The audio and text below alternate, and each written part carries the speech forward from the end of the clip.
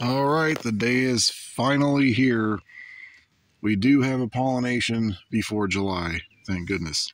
All right, so what I've done here is I put this towel up here to keep this leaf from scratching into the actual fruit. This guy's open, but I put a twisty tie on it to keep the bugs out of it, to keep other things from pollinating it. So let's go ahead and open that now. And how many lobes? We got a 4-lober. Okay, that's cool. 4 lobes. So then we got male flowers. I brought these in last night. Stamens got the pollen grains, and rub it all over the lobes. So here we go. All right, here we go. I need to get over here. I can actually see it. Oops, oops, oops, oops, oops, oops, oops, oops, oops, oops. Needs some sex music, right? It's actually a threesome. I've got another male. I don't think any other males bloomed on this. I've only got 2 available, but you know, 2's probably enough. Really get it in there. Get as many of the grains as you can. The grains are big enough you can actually see them. So now you can see the stamen's pretty bare now. There we go. All right, let's grab this one. So I'm going to do the same thing with this one, and then we'll tie it back up. Okay, we're all done. We got it pollinated with the 2 males. So this is self-pollinated here. Let's get a look at the fruit down there. Fruit's got kind of a skinny looking shape.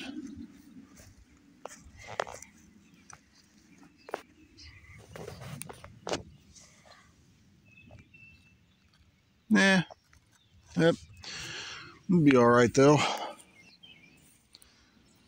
And then as you can see over here, I've got, if I wanted to get these field pumpkins, I better pollinate them too, because I don't think the bugs are out here doing it. So guess I'll take care of that too. What up? It's June 29th. We got a nice thick plant here coming on. Now I know a lot of other growers are bigger. That's okay. They're more experienced. This is my real first year doing this. We got a DAP 2 right down here. I think it felt pretty firm to me. It was nice as a 4-lober. But yeah, looks good. I put that towel in there to keep the leaf stem from brazing it up. Once I know for sure that it's taken, after about a week, maybe 10 days, I'll prune that leaf off. Okay, in the meantime, we also have another one here at the tip coming on. That would be the one probably that most growers would be the one to keep, because it's at a more acceptable length at the vine.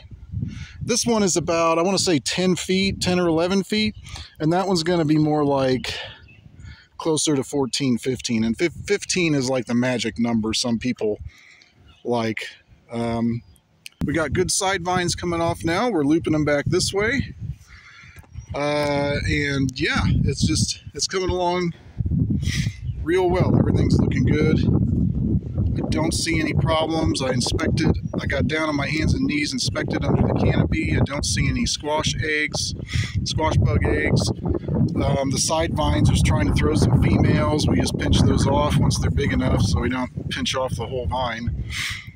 And that's how it goes. I just fertilized it too with some, what was it, 18-18-21, I guess, that particular Miracle-Gro formulation. And it might rain tonight, so if it does rain, then I won't have to water. If it doesn't rain this evening, then we'll have to do some watering. But yep. Okay, meanwhile, in the rest of the garden, we still have continuing growth on the watermelon vines. They're going now. My field pumpkins are starting to get over here, so I'm going to try to direct those back that way. And honestly, the field pumpkins have almost taken up their allotted space. So before too long, I'm probably going to have to start terminating some vines on that side. I have already terminated vines on this side. They were secondaries and probably some tertiaries.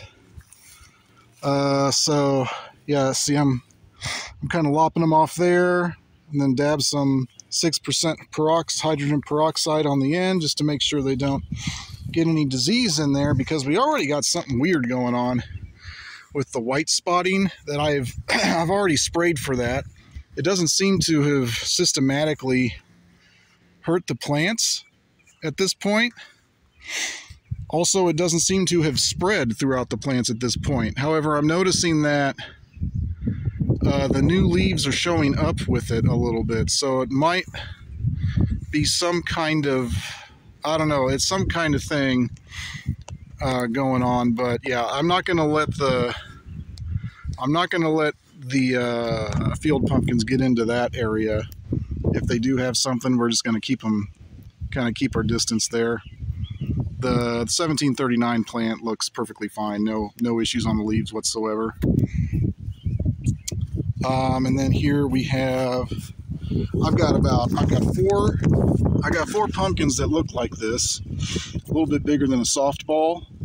I have large hands, so I have to pollinate these myself for the most part. I'm not seeing a lot of bugs, and then the ones that I know that I didn't pollinate are like not really taking, so I'm just kind of pinching those off. But I got four like this. I've got a few more that are kind of like this. That's like DAP 3 or 4. This might be DAP I don't know, it might be DAP 7. I don't know. But these aren't like seeds from, these were not seeds from particularly large field pumpkins. They're just standard Connecticut field pumpkin seeds from Gurney's. But these plants are growing ferociously nevertheless. So yeah, good seeds, I would say. Over here, everything else, I mean, weeds, the crabgrass on this side, it just got completely out of control. There's not a whole lot I can do about it right now. These are all root crops anyway. We got carrots, potatoes, onions. They'll be okay. Over here, broccoli's doing well. The head lettuce is doing well. Even the green beans have come back from their little cook job from the herbicide, but they're coming back and making beans already. Peppers are coming up slow but sure. They actually need a little bit hotter weather to really start growing. Peas doing real well. We've got some pods swelling. You can see all the pods just all the way down the road. Just going to have a lot of peas. Tomatoes are doing fine. They are the slowest growers in the garden, ironically. Most people grow tomatoes, and they usually buy the plants from the store. And at this point, if they did that, their plants would be twice as big, but I don't care. These are going to be, I think, better producers. Sweet corn's doing really well. They say knee-high by the 4th of July. Well, we're at least there, and I'm tall. So we're doing good. Actually, we're still a little bit ahead of the field corn, but we got some good rain. So the field corn is going to take off pretty soon, especially if it continues to rain. Sunflowers are getting absolutely gigantic. This one's up to my waist. That's like a 3-footer, 3.5 maybe. Well, the asparagus is in there, but I haven't weeded that either. It's tough to keep a garden like this weeded. Next year, we're going to do some weed fabric in between the rows. That'll also help me keep the rows straight, because, I mean, look, if you look down the line here, look how crooked it goes. There's supposed to be 3 feet of space between the tomatoes and the peas. That didn't happen. You know, and I think the day we planted, I was a little bit in a hurry. You know, I was trying to do things quick and easy. And that's what you get. When you do a garden and you do quick and easy, it gets sloppy. So do yourselves a favor and do it right the first time. If you don't have the energy to do it right the first time, then wait a day. And then do it on a day when you do have energy, because you'll have less work in the long run. The Myers patch is under attack from crabgrass. Look at all that crabgrass surrounding my onions. We had several days of rain off and on, so I couldn't really get in here without everything turning into a mud pit and get weeds out. So in the meantime, the crabgrass decided to take up residence once again, because I've cleared all this out before and it just keeps coming back. Anyway, here's our 1739. This is a much larger plant now. It is, I really like the side vine development here. Nice big leaves. And then we'll come over here and, whoop, do I see something over there? Oh, I see. What do I see? I see a pumpkin. That's step 9 right there. I'm not going to cut the leaf off there just yet. It's providing some pretty good shade. I'll wait till it gets a little bigger to cut off that leaf. That's right there, but yeah, it's looking like it took. I did pollinate that one over there. Naturally, that one's on the other side of the vine. Of course, so I got one on the left side and I got one on the right side.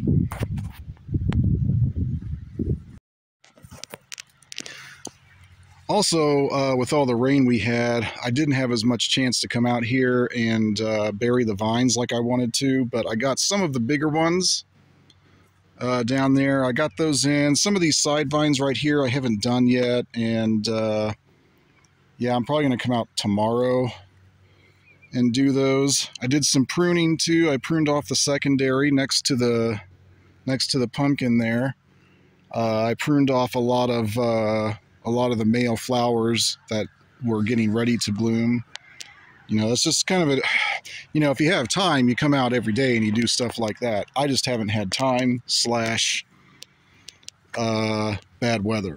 So, but the plant's growing nevertheless. We got a little bit of heat stress down here. I'm not sure if this is some kind of a fungus or if it's just got, or if they just got scorched, because obviously some of these leaves down here are getting less. That ripped right there. I did that myself. That was an accident.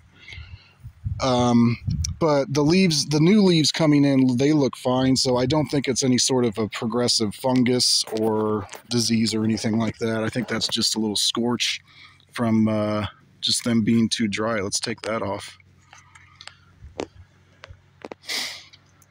I don't have my, I guess I'm not going to spray that. I don't have my, I don't have my hydrogen peroxide. I spray hydrogen peroxide 6% on any place I make a cut, usually. So just to keep it nice and sterile. The crabgrass, there was well, there's some right there. Of course, there was a vine there, so I didn't do that. But there was crabgrass all around this plant. Came out here with the hoop hoe and pulled it all out earlier. Field pumpkins, I'm not too worried about what's going to happen to the field pumpkins, because as you can see, the field pumpkins are just fine. Look, I mean, look at that guy in there. That's a good sized pumpkin already. And I got one over there that's actually bigger than that. So I'm not too concerned about the field pumpkins. We'll be fine. I do need to worry about a little bit about the my watermelon here. Obviously, crabgrass growing within the vines here. I need to get in there, pull that out, and start looking around for females, because I think I'm going to have to pollinate them myself. I'm not sure if the bees are doing it. The honeybees are back now that some of the Canada smoke is cleared out. Let's move this a little bit here. There we go. So I think we had a lot of lack of honeybees around here just because of the smoke in the atmosphere. They probably didn't like it, so they decided to take a hike for a while. But they're back. I saw them out here. They were actually messing around when I pollinated this second 1739. And I actually, of course, I didn't close that one the night before, so it was wide open when I got in here, and there were bees inside of it. I don't know, it's probably going to be all right. And if not, this one, it could, I mean, technically it could still abort, but it looks like it's growing really well. I think it's a good length from the stump. That one's, I mean, that one's probably more like professional competition grower length from the stump. I don't know if I'm going to have anything competition worthy, but we're certainly going to, just grow as big as I can, I guess. We still got a lot of time in the season. It's early July. It's July 5th or 6th. And my son just hurt himself. So we're got to go see what's going on there.